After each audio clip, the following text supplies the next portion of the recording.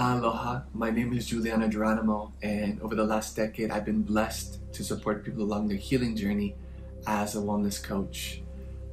Something that this last decade of exploration has inspired me to speak about, especially pertinent considering this global unfolding that we've been experiencing this year. And I feel like the biggest teaching that I've been receiving is the importance of our health.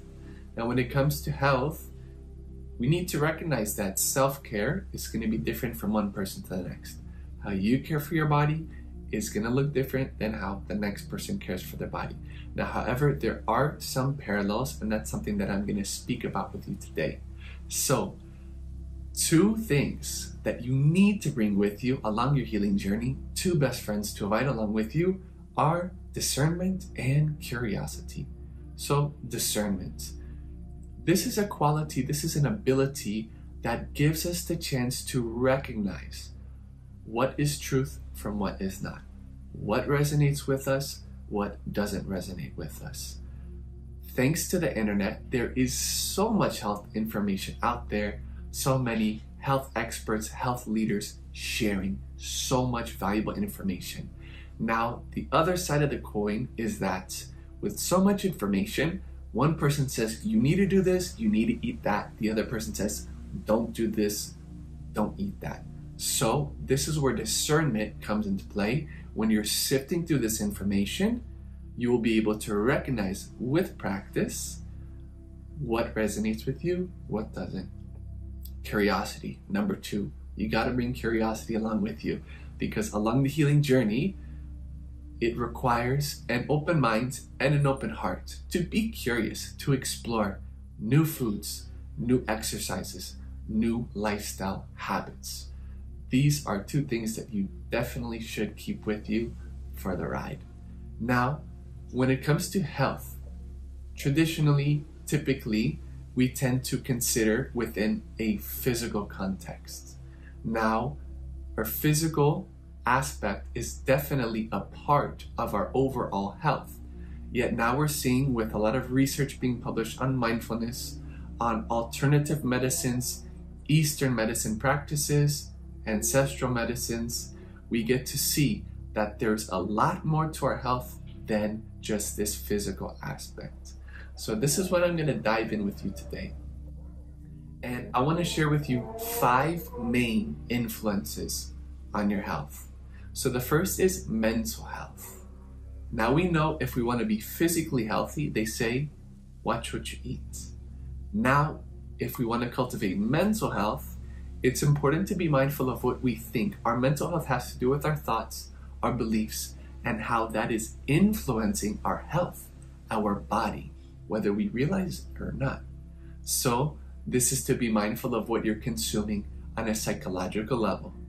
For example, which books you're reading, what type of conversation topics you're engaging in, what type of movies you're watching, which news stations you're tuning into, etc., etc. All of these things that are influencing your psychology, all of these things that are good to be mindful of so that you can have peace of mind. This is not to say stick your head in the sand and ignorance is bliss, yeah? But it is to say be mindful of where you go for your information. Be mindful of what you engage your focus and attention in that is so precious, that is influencing your health. So, mental health tip. If you would love a simple practice to cultivate a healthy mind, I definitely recommend meditation. This is something that I know benefits every single person that really gives it an effort. If you're curious to learn more about the benefits of meditation, I did a previous video about that. Of course, you can also send me a message. I would love to share my meditation resources with you. That's number 1. Number 2, second influence on your health, your behaviors. Now, have you ever noticed how your behavior patterns are influencing your health? And whether we realize it or not, each choice we make, each expression, each habit has an effect. Now, I'm not saying don't skip that glass of wine with dinner, but what I am saying is just learn to keep a balance and learn to keep a sense of mindfulness in how you are choosing to engage yourself what habit patterns you're choosing to engage in your life, and how this is influencing you and affecting you. So, behavioral health tip. I definitely recommend a practice of journaling, which you can grab a notebook, a pen, set a timer for 5 minutes, 10 minutes, and at the end of your day, just keep a log. What were these main instances throughout your day that triggered a strong behavioral response? Notice what were the main habits that you noticed you engaged in throughout the day, as well as what the effect was. Noticing how our behavior patterns can either uplift us, inspire us, or bring us down. So number 3 are emotions. Now, it's normal to have emotions. This is a natural part of life. And this is a beautiful part of this experience. Emotions are kind of a tricky topic, especially here in the West, and especially as a man, especially for those that are identifying in the gender of a male. There is a narrative that expressing our emotions is a sign of weakness and it is looked down upon, which is inspiring many of us to not express our emotions.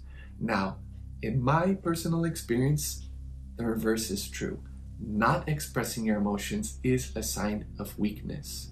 So, for example, somebody says something to you, it inspires anger, but you choose not to express it.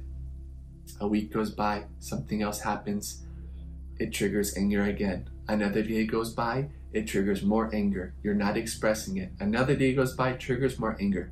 At this point, your anger has risen to such a level that somebody says just one little thing that really wasn't personal to you. You just happen to be the receiver of that, and you snap, you lash out on them, you direct all your anger to them, you have an emotional outburst. Who knows, you damage the relationship, you may act in a way that doesn't feel good for you, and your health definitely takes a dip. So this is an example of how not expressing our emotions influences our health. Now, do you ever notice how you do express your emotions? When you feel especially these intense emotions rising, what is the tendency? How do you navigate them in those moments? For example, when you feel sadness coming in, what do you do in those moments? Do you have a tendency to distract yourself? When you feel anger coming up within you, just like in the example, do you immediately lash out the moment the anger comes out? So, something that I definitely want to make clear is that if we want to cultivate a good emotional health, it requires a sense of honesty, a sense of acceptance that we do have emotions, and we can learn how to relate with these emotions in a healthier way with practice. So, emotional health tip, like the previous one, I definitely recommend the practice of journaling. You can have a journal for your behavior patterns, you can have a journal for your emotions, or put it into different sections on the same page. And take a log at the end of the day. What were the main emotions that I felt today? In what situations? What triggered them? Was I in a certain environment? Did a certain person trigger that emotion in me? And what did I do in that moment? How did I navigate that emotion? Did I express that emotion? How did I express that emotion? Or did I keep it in? Now, number 4, physical influence on our health. So, there are so many different aspects of our life that influence our physical health, and I'm going to focus on a few now. So, sleep. The quality of your sleep influences your physical health. So, how is the quality of your sleep? Do you wake up feeling rested in the morning, recharged, energized? Do you wake up feeling exhausted, more tired than when you went to bed? And if you do, I welcome you to become curious and look around your sleeping environment and see, is this a peaceful space for sleeping? Do you feel tranquil? Do you feel comfortable in your sleeping environment? Do you feel comfortable in your bed? What are some of your sleeping rituals? What do you have a tendency to engage in before bedtime? For example, Do you love to watch movies right before bed? I definitely wouldn't recommend an action movie or a scary movie before bed if you want to have a tranquil sleep. What you could do instead is watch maybe a more peaceful movie, documentary, maybe go for a walk around your neighborhood. Maybe you could do a little bit of stretching, do a little bit of yoga to begin to wind down to sleep time. Then we also have exercise, which is definitely an important aspect of our physical health. The beauty of exercise is that there's so many different types. And again, it's not a one size fits all. The best type of exercise is the exercise that you're inspired to do that feels really good for you. So for me, one of my favorite exercise is surfing. For you, it could be gardening. It could be going for a walk at sunset around your neighborhood. It could be going to a dance class. The most important thing is that you're moving your body. Oh yeah. You're moving your body in a way that feels good to you. And exercise gives you the chance to develop a relationship and an awareness of your physical body.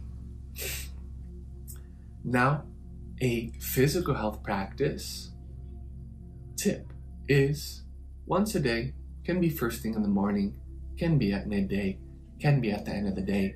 Check in with your physical body and notice, what does it need? Is your physical body needing more rest? Are you needing to drink more water? Are you needing a little bit more movement? What is it that your body is needing in each moment? And the more you practice tuning in, the more you will be able to sense what is needed, what areas of your body to tend to, etc. Then we come back to number 5. Your energy influences your health. So everything has energy, and it's like a life force energy. So in India, the yogis call it prana. In China, it is called chi. Here in Hawaii, it's called mana.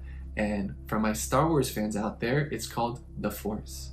So we are energetic beings, and our level of energy directly influences so many aspects of our life. When your energy is high, you're uplifted, you're joyful, you're warm, you're open. When your energy is low, you're depressed, you're unmotivated, you don't really feel like doing anything. So as we go through life, it's not about keeping your energy as high as possible, but it is more about learning how you regulate your life force energy. And it's a lot simpler than you think. It's not about techniques. It's about feeling. It's about the curiosity. Ask yourself, take a moment and reflect. What brings your life force down? Which environments?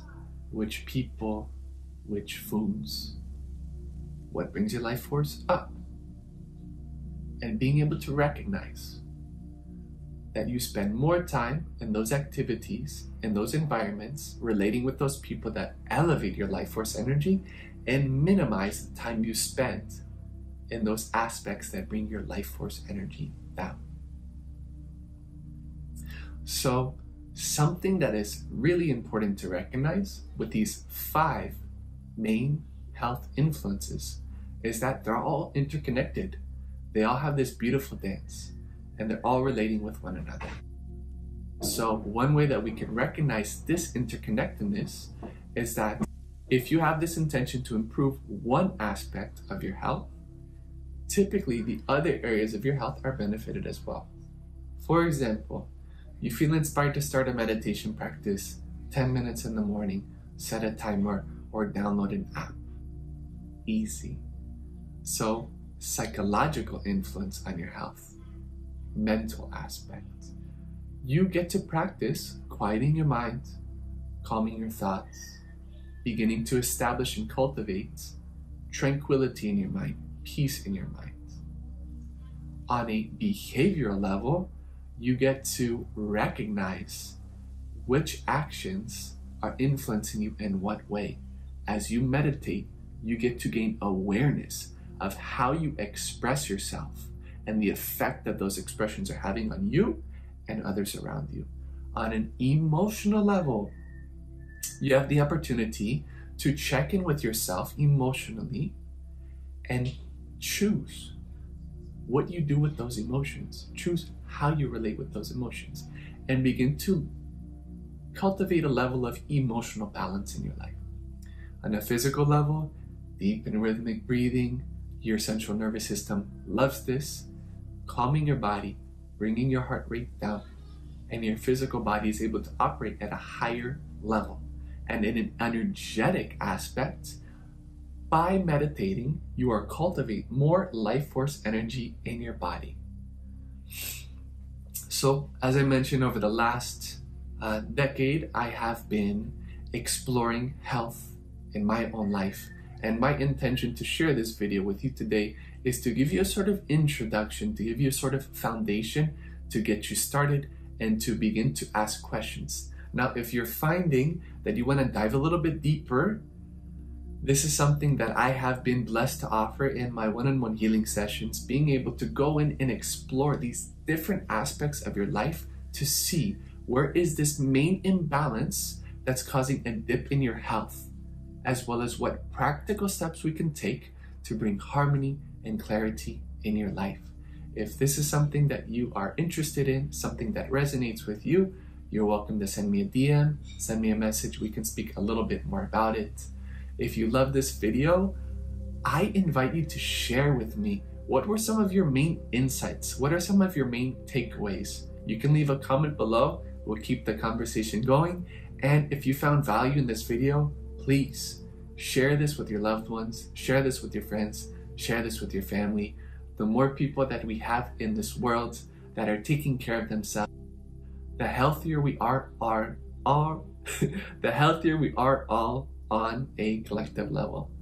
So, wishing you a blessed day, wishing you a blessed week, wishing you a blessed health journey. I am so grateful for this opportunity to share this with you, that you may have received something beneficial from watching this. Aloha.